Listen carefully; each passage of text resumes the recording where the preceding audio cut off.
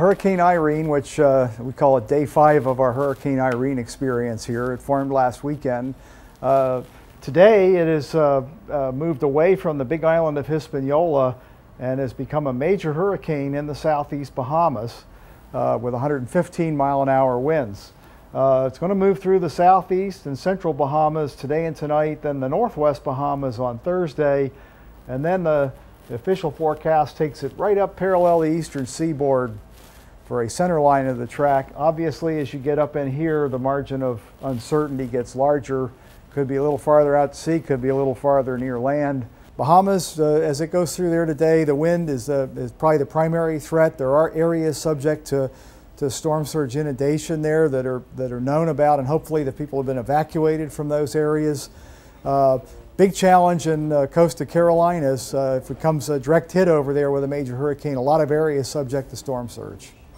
So GFS says at 9:50 at 78 hours. The general process here is it's a 6-hour cycle. We run every 6 hours. A new set of data comes in that helps us adjust the forecast forward in time by that 6 hours. The cone that you see is a function of our standard average error over the last 5 years for each time step in that forecast. And what you're seeing is a picture of 2/3 of the time where the center would go based on our average scale of the forecast. We can do a forecast out to about 5 days on the track.